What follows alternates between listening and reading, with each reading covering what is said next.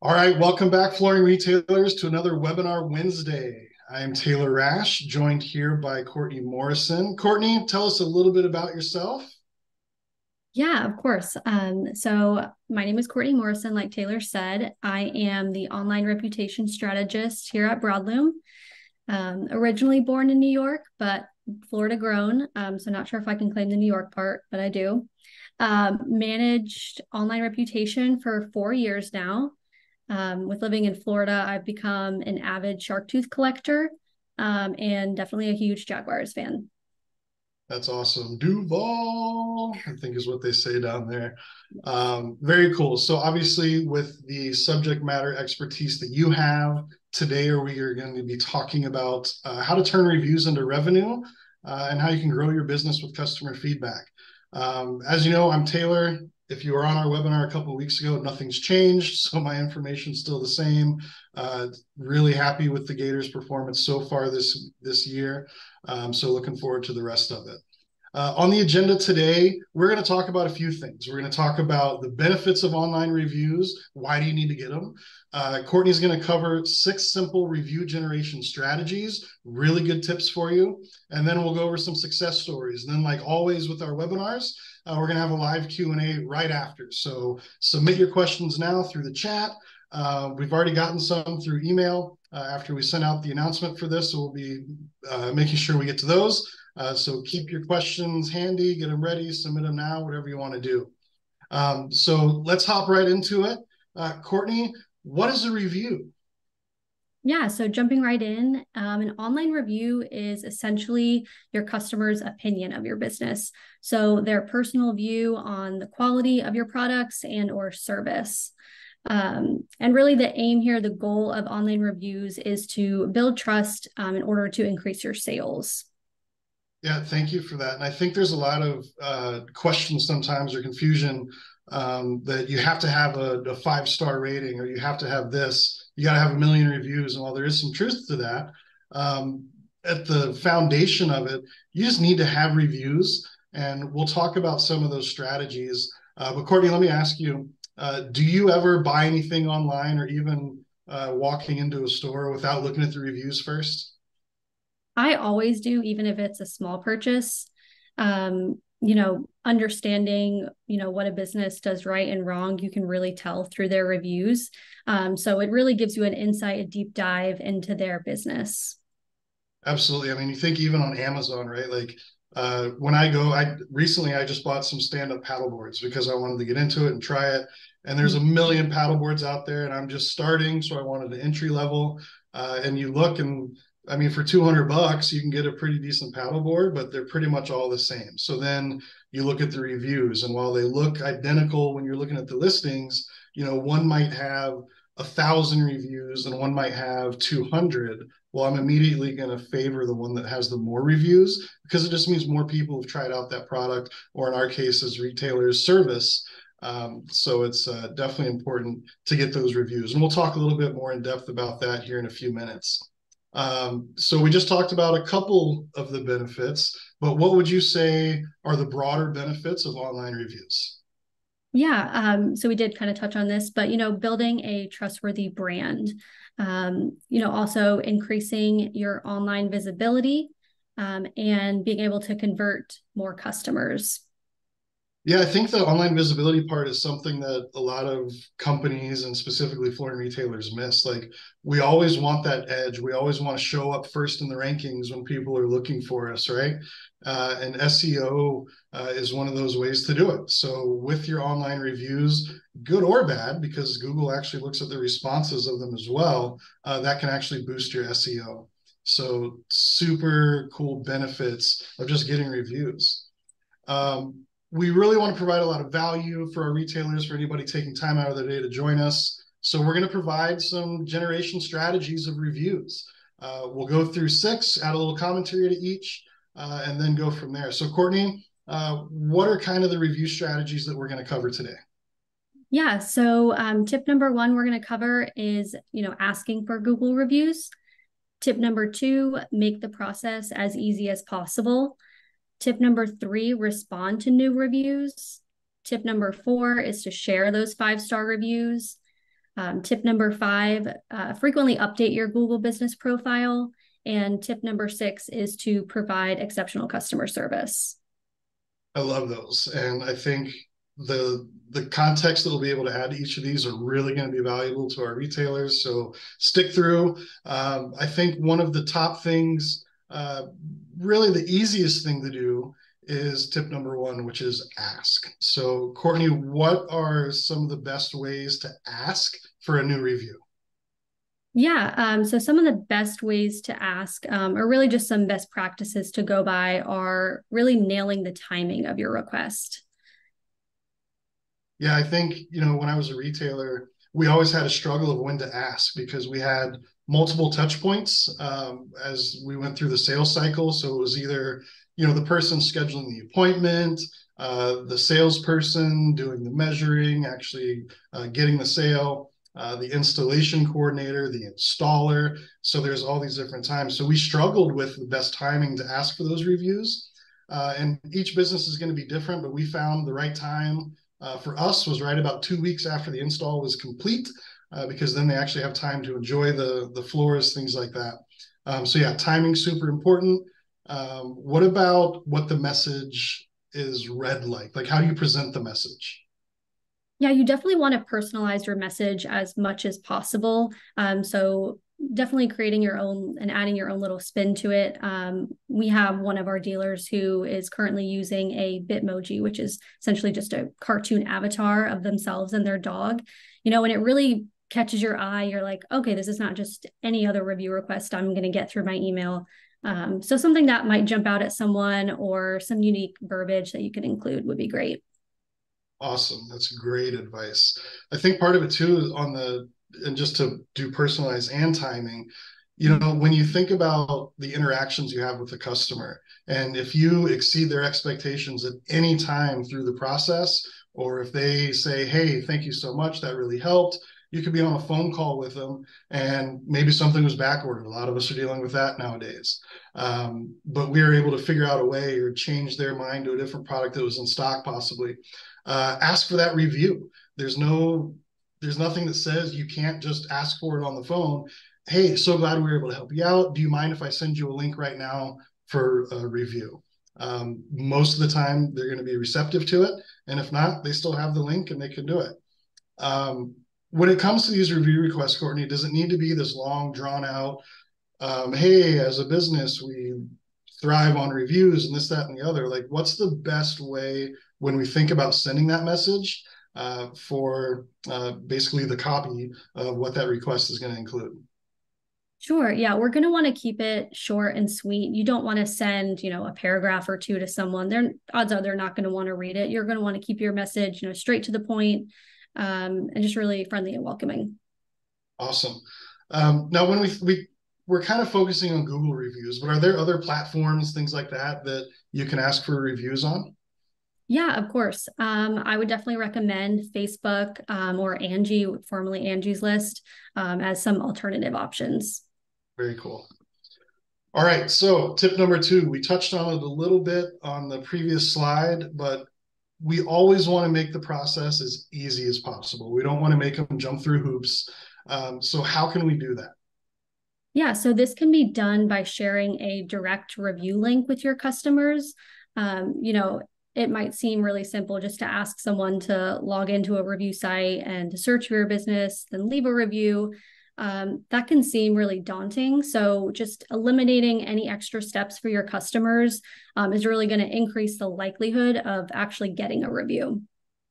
Yeah, and I think too, it keeps your business front of mind if you just send them a link, because if you just say, hey, go to Google, search for us, leave a review, well, there's a chance they're going to see some competitors and some other businesses when they're Googling you. And you don't want to make them go clicking around the internet just trying to find you to leave a review. Again, make it easy as possible. Send that link. They click on it, leave the review right there. Super easy. All right, moving on. Tip number 3, super important. Respond to new reviews. So why is this important, Courtney? Yeah, number 1, which is a big one, it can help your local or local search rankings, on Google, and it can also show your customers that you value their feedback. Yeah, and I think a lot of times, I've left reviews and I don't get a response. I'm like, oh, they just don't care. Or maybe the notifications weren't set up correctly, or whatever that may be. I want to know that my feedback, whether positive or negative, is valued and addressed. Because if I have a good experience, maybe with a certain employee, I want the business managers to recognize that employee. And if I had a bad experience, I just want to know that, hey, maybe I'm not going to go through this experience again, but somebody else, it's going to be fixed by the time it gets to them. So definitely super important. So what are some do's and don'ts when you're responding to reviews? Yeah, I know you just kind of touched on it, but do respond in a timely manner. You don't want to let those reviews you do get sit for a month, even weeks. Like Taylor said, it could really just show that that customer doesn't feel appreciated at that time. So definitely want to respond in a timely manner. And also thanking your reviewer for their feedback. All feedback is great. So you definitely want to be thanking them for that. You definitely don't want to be defensive in your responses either. And don't want to respond only to those negative reviews. Yeah, I think sometimes as retailers, a lot of us are small business owners. So when someone quote unquote attacks our business, they're attacking us. We have to remember not to get defensive there, specifically negative reviews. And I know, Courtney, I don't know about you, but a lot of times for me, when I'm looking at reviews of a company, I'll search by the worst ones first.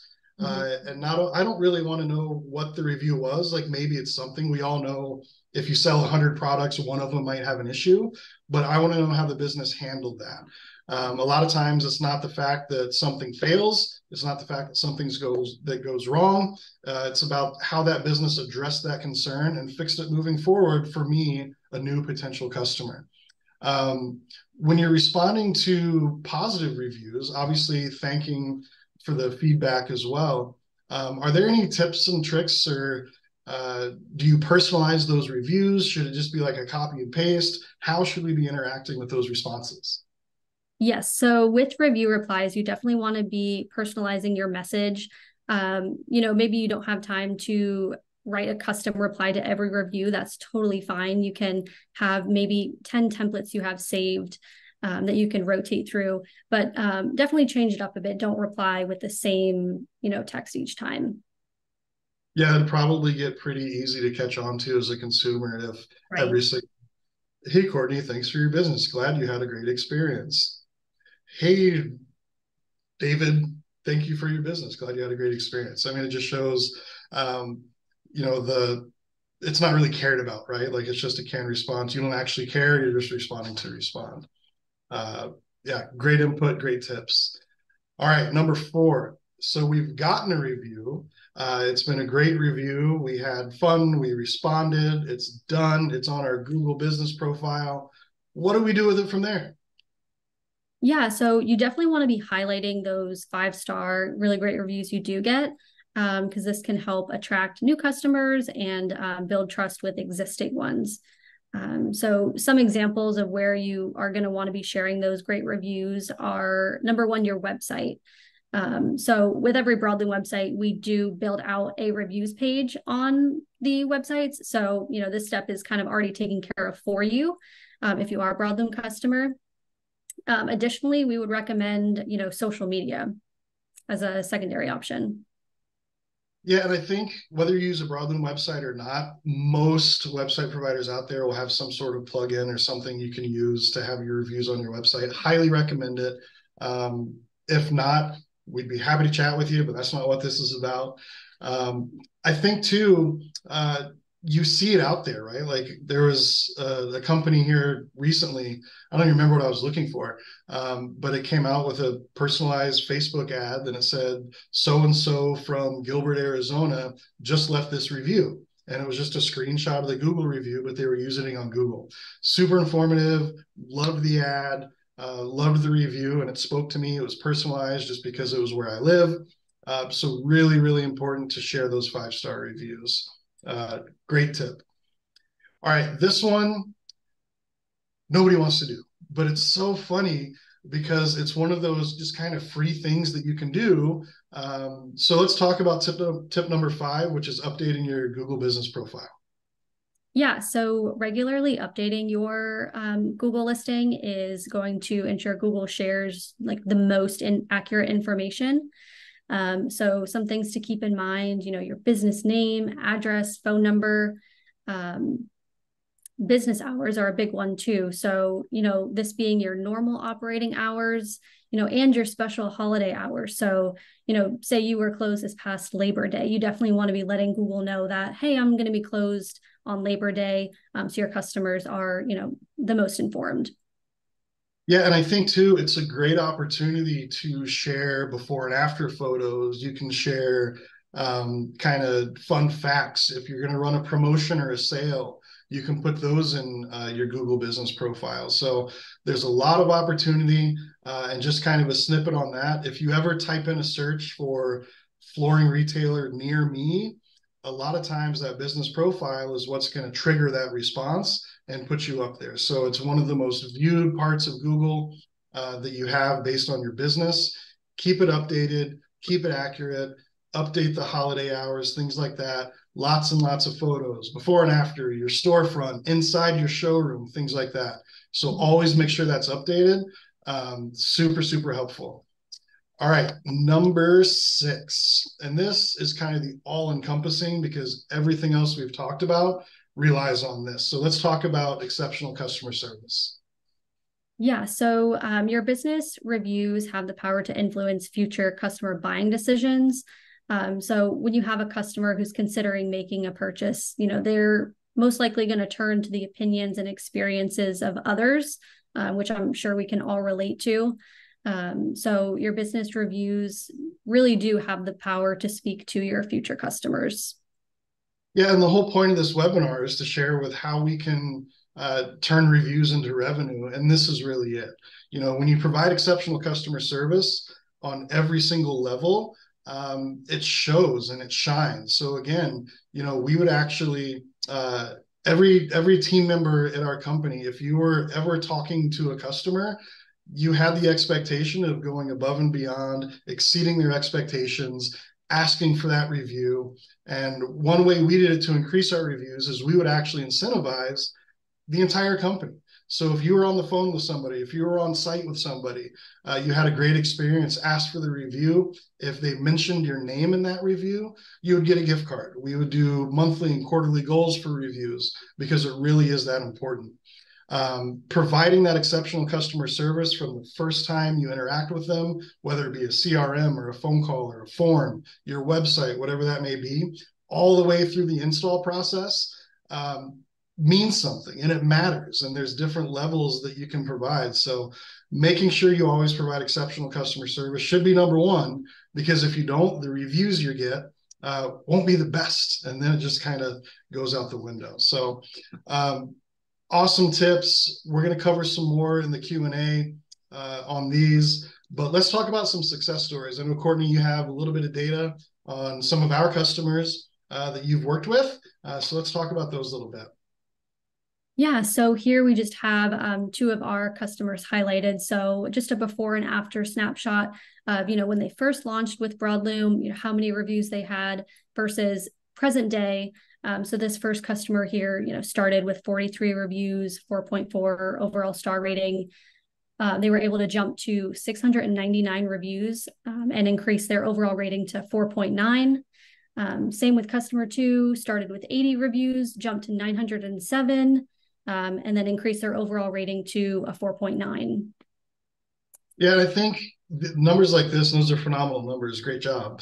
But I think numbers like this really add legitimacy to a business. Because if I go and I'm spending thousands and thousands of dollars, I want to know that the company that I'm dealing with has provided this service multiple times, and they really are the experts.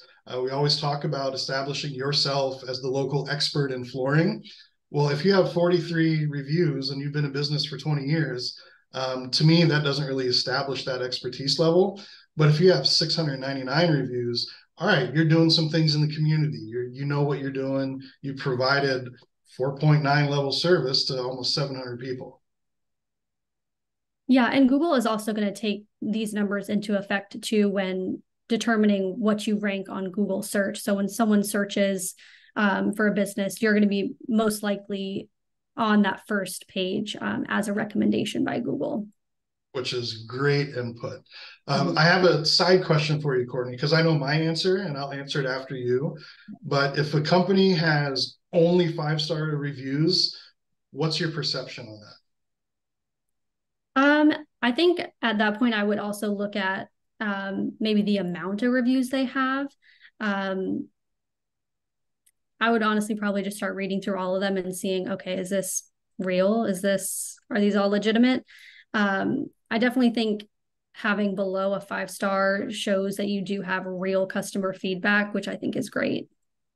Yeah, that's huge. I think, when I was a retailer, we were pretty large, and we'd have companies approach us all the time, and they would say, "We can get you 1,000 5-star reviews," and you basically buy these reviews, and it's just all these fake accounts that would go through and post reviews, and it's super unethical, and we obviously never did it.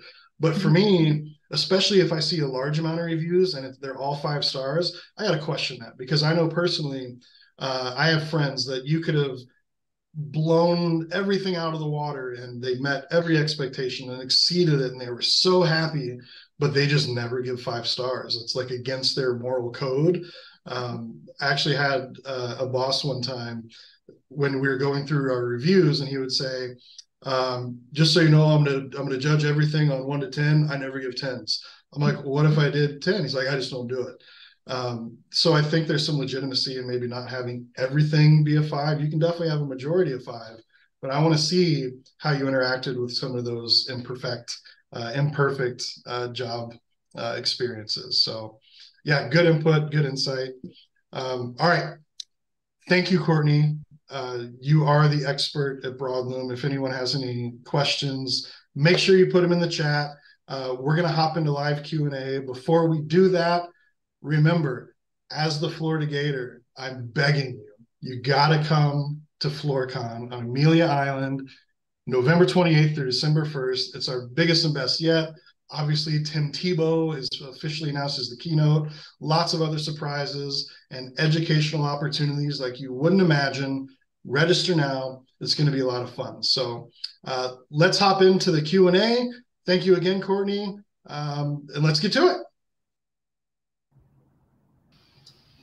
All right, that was so much fun. Thanks, Courtney. It's always great to talk to other team members that may be in a different department just to kind of get some insight, which is really cool. So thanks for doing that. We have a ton of questions. Let's hop right in. Let's see what we have coming up here. I know we had some. Yeah, here you go. Courtney, why don't you take this one? What are some ways I can personalize my message when requesting a review?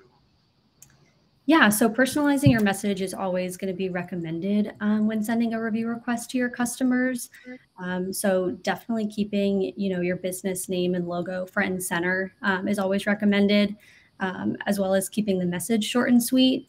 I know we touched about this on during the presentation, but maybe adding custom photos or some unique text that can help your business stand out in the request is always a great idea. Awesome. And I think too, even mentioning the customer's name or the product that you installed, for example, like, hey, Courtney, if you're happy with your luxury vinyl installation that we did on this day, we would love a positive review. So that's a really easy way just to kind of personalize that. Thank you for that question. Next one up, let's see. What is the best time to ask for a review? So as a former retailer, and again, this is going to be very unique to your business. It depends on kind of what that cycle looks like. Are you cash and carry only? Do you do the full installs? Things like that. So really it's going to determine,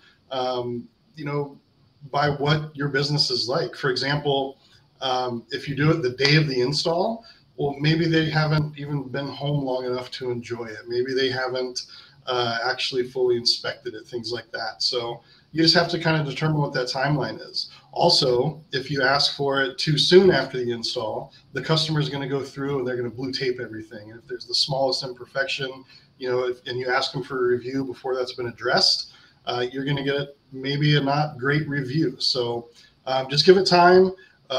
Another kind of tip for this too is in your follow-up calls, like after the installation is done, just ask them how everything is. Are you happy?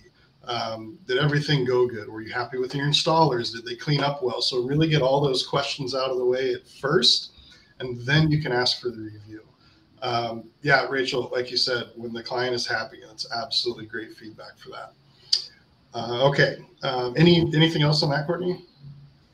No, I think we covered it pretty well. Cool. All right, up next.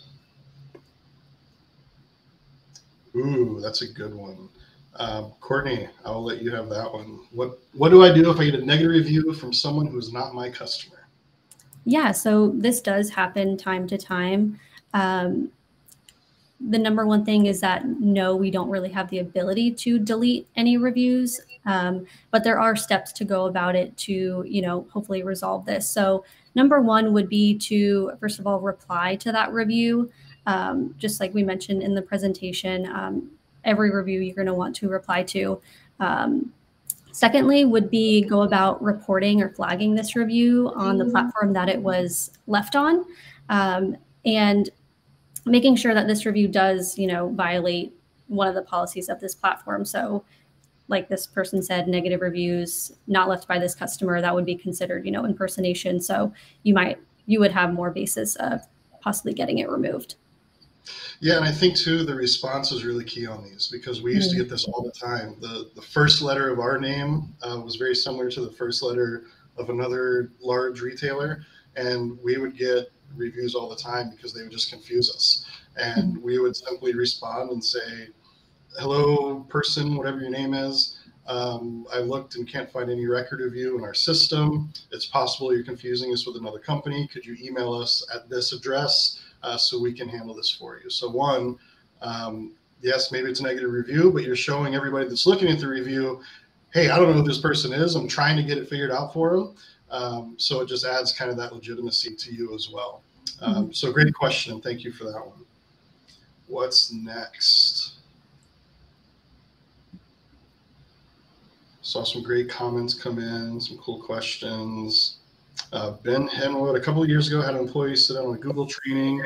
They said every Google review was worth $400 in free advertising. Ben, great comment. Before I was at the retailer, I was at Google. I fully support and say, yep. It may even have gone up since then with how much people are utilizing reviews. Yeah, so great context. Thanks for that, Ben. Another one from Ben. He's on fire today. I have a QR code, QR on the back of my cards for Google review, and also text them the link. Awesome. Again, like Courtney talked about, the easiest way, the easiest path that we can get them to leave us a review is going to be the best one. Courtney, have you seen people kind of utilize this on business cards or any other collateral they may have? Yeah, I've seen people have, the QR codes printed out in their storefront, or even on an iPad in their store, ready to go. Just having that already pulled up for them. Yeah, like you said, just eliminating. Sorry about that, but just yeah, making the process as easy as possible and eliminating any extra steps for them. Awesome. Yeah, great work, Ben. Love that. All right, what else? WeCork, hey, WeCork, we are going to see you guys at FloorCon, I believe. Thanks for participating. Excited to have you guys there. Do we need permission to share reviews? Courtney, I'll let you take that one. Yeah, so I think if you're going to be sharing your reviews for any type of advertisement or anything like that, I think it's always great to get permission from that user. You can even ask it in the reply that you post to them, just in case. You never know if someone, maybe doesn't want that shared out. But yeah, great question. It's always good to get consent for that.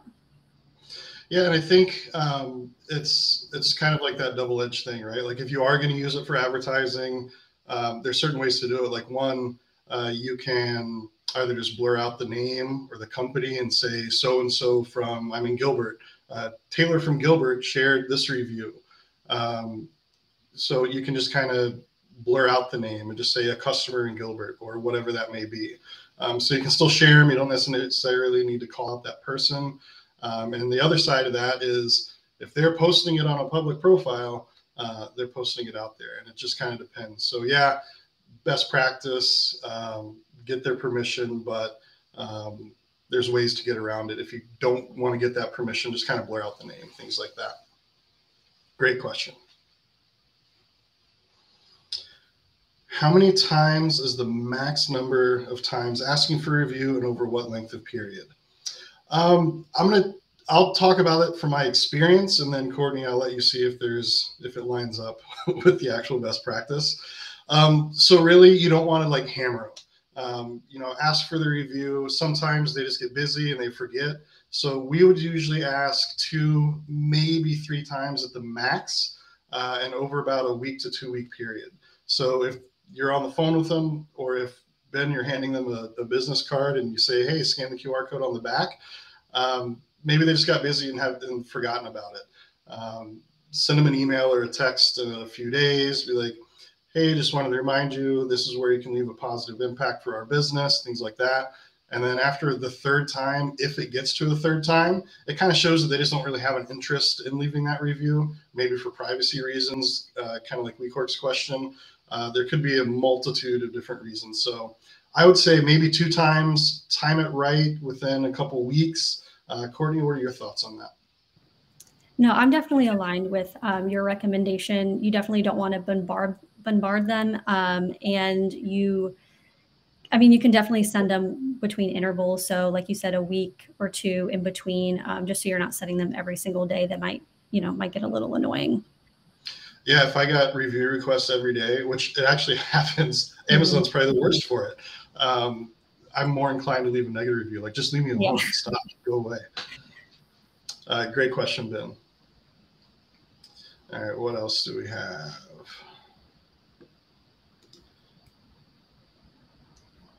Is that it? Any more questions coming in? Let's check the chat real quick. Yeah, I think, oh, here we go. Let's see, I think Ben just submitted another question. Let's see. When people come in for a cleaner or something similar, I offer to give it to them for free if they leave me a review inside the store. Yeah, I mean, that's a great tactic. I mean, it's interesting because in certain areas, Google doesn't necessarily love incentivizing reviews. If you're doing it in person in the store, I mean, how are they really going to know? I don't think that's a huge issue. Just be careful with it. But yeah, I mean, I think that's a great tactic. You have them right in front of you. Why not ask them for it?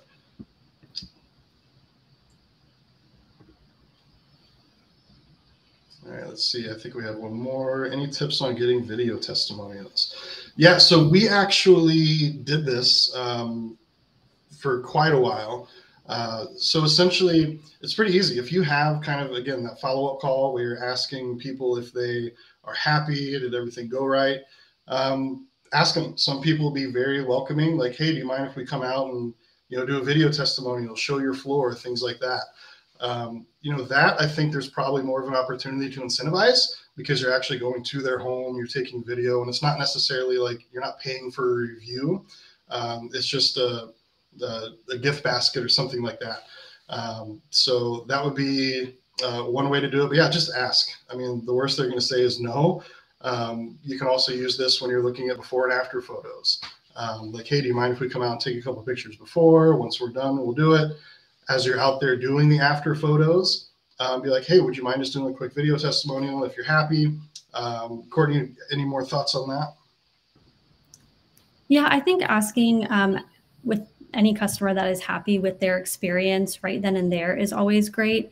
But yeah, I'm totally aligned with what you said. Cool. All right, so I think that is all the questions we have. And really just to bring the entire thing home, this is an easy way that helps you generate revenue. Well, how can reviews generate revenue? Well, kind of all the things we've talked about. If people are looking at these reviews, They see that you're engaging. They see that you have great reviews, and if it's maybe negative, they see how you're addressing them in a professional and proper way. They're going to be more inclined to pick up that phone and make a phone call your business, step into your store, go to your website and fill out that lead form. So reviews are absolutely a great way to become revenue. And like Ben mentioned earlier, according to Google, every review is worth about $400 in advertising. So make sure that you're using this. And if you want to learn more, if you are a Broadlume customer, reach out to your account manager. If you're not, hop on the website. We'd be happy to talk to you about how you can generate more reviews. But that's it for today. Thank you everyone so much for joining us. We'll be back in 2 weeks with another webinar Wednesday. Feel free to email, chat, any more questions. If we didn't get to them, we'll be sure to address them. So again, just going to plug it one more time. FloorCon, Amelia Island, November 28th through December 1st. We will see you there. It's going to be a lot of fun. So thanks, everybody. We'll see you in 2 weeks. Have a great week. Thank you.